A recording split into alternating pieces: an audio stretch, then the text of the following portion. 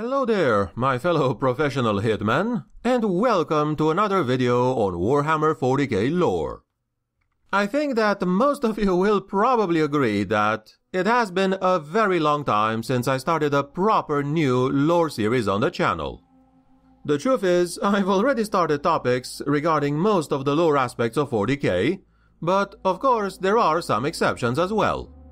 And today we shall finally get started on one of these exceptions, a brand new faction for the channel, in the form of the Officio Assassinorum. Now, this is not gonna be an extremely long series, but I do estimate somewhere between 5 to 10 videos. As we usually do when approaching something new, today we shall have an overview of these fellows and a bit of their history. Do stay until the end as well, and you can vote on influencing future videos. I am your host, the Hidden Blade GDN for today, and without further ado, let us proceed, shall we? The Imperial Assassins are the hidden weapons brandished by the High Lords of Terra. They can be the murderers of kings and false messiahs, downfall to the rebels and traitors across the stars. Once an agent has been dispatched, he or she is relentless and nigh on inevitable as time goes by. Every facet of their impeccable training pushes them into finishing a single objective. Although the temples of the Officio Assassinorum are shrouded in absolute secrecy, all men of influence fear the shadow that they cast, for their agents can be the Emperor's justice made manifest. In a realm the size and scope of the Imperium, it can be very common for some planets to escape the vigilance of the High Lords. As communication and travel is at the mercy of the currents of the warp, a population can go 10 years, 20 years, or even a century without contacting the Imperium proper. It is indeed quite a fragile system, and given the monotonous and overwhelming work of much of Imperial life anywhere, it is a system that has seen many worlds fall into slavery or heresy. When left to fend for themselves against a hostile galaxy, it is not difficult for the citizens of a planet to eventually harbor the seeds of corruption. A world may very easily fail to pay imperial tithes, or allow psychic containment routines to fail, or even fall under the law of an unauthorized planetary governor. Some of these rulers just crave independence from the dictates of the administratum, the ecclesiarchy, and the galaxy ruled by 12 faceless figures on behalf of the Emperor. Regardless of whether this new leader is benevolent or tyrannical, they almost always pursue their goals with violent retribution.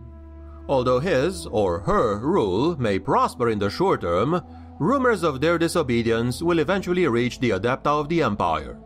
Sometimes this results in open warfare, but just as often it can be resolved by more covert methods. Things like coercion, bribery, threats, blackmail, or murder are all tools in the arsenal of those supervising the realm of humanity. For this objective, the Imperium has developed many institutions to take full advantage of these weapons. Ancient organizations that trace their history back to the Great Crusade and the birth of the Imperium. And one of these organizations is none other than the Officio Assassinorum. The Imperial Assassins are capable of changing the destiny of a world with a simple pull of a trigger. Where the length of the Emperor's range needs to be made clear, a Vindicare sniper will put a bullet into the target's head, even when the individual is surrounded by followers and guards. If the treasonous creed has been extended to an entire organization or even military unit, an Eversor will be released in its place, a biologically enhanced berserker who will massacre dozens or even hundreds to reach the target he has come to kill. If the action requires more subtlety, an agent of the Calidus Temple will be sent. In these cases, it is practically impossible to detect the presence of these shape-shifting killers until the job is done. If the target is a psychic, one of the scarce and terrifying Kulexus will be sent to hunt them down, beings with a strange emptiness instead of a soul, also known in secretive circles as pariahs or untouchables.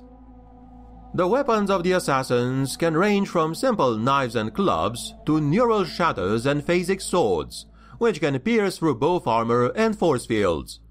Even when unarmed, the agents are lethal opponents.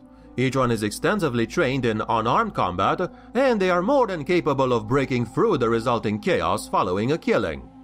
Returning to their masters, they are then extensively questioned and examined, before being given a brand new mission to complete. In this way, an assassin is locked in a constant cycle of assassination, covering the entire breadth of the Imperium, reinforcing the fragile chain of the Imperial government even when the end times, at the end of the 41st millennium, shattered them. Once upon a time, when the Emperor spoke his famous declaration during the early years of the Great Crusade, a number of his loyal servants met, eager to help enact those dreams of uniting humanity across all the settled worlds of the galaxy. These men and women were highly skilled in the crafts of stealth and subterfuge, and also highly accomplished in the arts of death. They hunted down those that would bring ruination to the Emperor's plan for human betterment. They all acted in secrecy, preferring not to receive praise from the Emperor for their actions, for they considered themselves unworthy of such attentions among the great sacrifice and destruction caused by the Great Crusade. They carried out their executions silently, moving unseen from world to world in the wake of the Emperor's conquest, ensuring that the promises made to the Imperium by rulers newly brought into compliance were not abandoned, that newly installed planetary governors remained loyal, and that treaties and pacts were enforced. In time, these loyal servants realized that they could not hide from their own deaths forever, and that their skills had to be passed on to a new generation if the work was to continue. And thus, they revealed their identity and existence to the Emperor himself. The Emperor saw, with a bit of sorrow, the necessity for their existence, and the terrible duty that they had taken upon themselves, and, eventually, he was pleased. Grand temples were constructed, and the most skillful and deadly of youths were sought out to train at them. And thus was the Officio Assassinorum made in secret, and the names like Calidus, Venenum, Vindicare, Culexus, Eversor, or Vanus were forever immortalized. Only the strongest survived their training, and in turn they passed on their skills to others. New skills were learned, and new temples of death were founded later. The arts of blade, pistol, poison, or garrote were owned in every aspect conceivable. And so it was that there was no world in the galaxy beyond the Emperor's rule, no enemy beyond his wrath. During their early history, all 6 of the main Assassinorum temples, known at the time as clades, were located on Terra. Each clade was led by an official known as the Director Primus. The Officio Assassinorum proper was created during the Great Crusade in the early 31st millennium under the stewardship of Malcador the Sigillite, regent of Terra. He also served as the first overall leader of the organization with the title of Grand Master of Assassins, of course under the command of the Emperor. The assassins of the 6 clades were then tasked by the Grand Master and their founding directors Primus with carrying out the Imperium's goals in special circumstances. That was especially when unleashing the full military power of the Imperium would be either too costly or too counterproductive. The Assassinorum clades came into their own during the Horus Heresy, however, when they were charged with eliminating the rebel arch-douchebag Horus and other leaders of the forces of chaos. These missions only met at a time with limited success, as in they killed a lot of people but not Horus himself.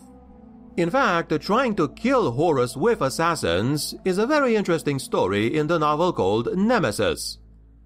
However, after the Wars of Vindication that took place after the death of High Lord Vandire in the Age of Apostasy, a renegade Calidus assassin named Tsiz Jarek attempted to assassinate the Grand Master himself. After some terrible atrocities that were precipitated within the Imperial Palace itself, the assassin temples were split up and spread across the galaxy. That was mostly to ensure that should one of them fall to alien influence, or heresy, or some good old-fashioned human corruption, the others would stay untainted. Similarly, a hidden order was implemented known as the Ordo Sicarius. whose sole duty was to monitor the Officio Assassinorum. Their power was drastically limited. Important assassinations could only be performed after receiving a 2/3 vote from the Senatorum Imperialis. All assassins were to give detailed accounts of their mission's activity, subject to inquisitorial inspection at any given time. Last but not least, all assassins, outside of the Eversor Temple, were to undergo regular psycho-indoctrination under the scrupulous eyes of the Inquisition if deemed necessary. The head of the office remains still the Grand Master, who by tradition and due to the power of his organization is also one of the High Lords of Terra. The ranks of the Officio Assassinorum also include a lot of auxiliary personnel along with astropaths or navigators, and many other similar servants. Although these individuals are not murderers themselves, they do spend their entire lives within the organization and have no contact with the outside world. Because the Officio is pretty much as secret as the Inquisition itself, it is not uncommon for these organizations to work together. Some Inquisitors are even known for organizing assassin profession training for their death cult assassins from their entourage, transforming these already highly effective murderers into even more deadly assassins. Even if you take them one at a time, over the course of the entire Imperial history, the agents of the Assassinorum have killed millions and millions of people. However, their tactics greatly differ from the galaxy-wide slaughter brought about by the Imperial Guard or the Space Marines. Each death they bestow upon the enemies of the Imperium is a carefully crafted link in the chain binding the realms of humanity together.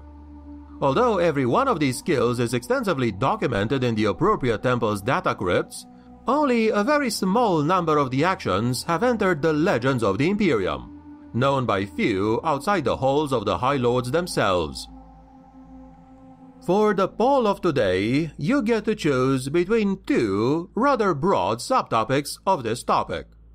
Option A is more history on the faction, maybe even including some famous assassinations, and option B is an overview of the temples themselves prior to talking about each one individually. To vote, simply write down your choice in the comments below. And this, my friends, has been what I wanted to tell you about the dreaded and secretive Officio Assassinorum for today. I am sorry it took such a long time to get started on these people, and I hope you enjoyed the rest of the series as it'll slowly trickle onto the channel. If you're curious, future videos will include, like I said, more of the history and famous/infamous actions of theirs, detailed videos on each major temple, and probably something on their gear and weapons as well. Now, you probably heard about the organization before, but what are your general thoughts on them? Do share any opinions or questions, if you have any, in the comments below. If you enjoyed the video or found it informative, please click the like, share, and subscribe buttons for future content. Thank you very much for watching to the end, and I wish you an awesome, healthy day. The Emperor protects.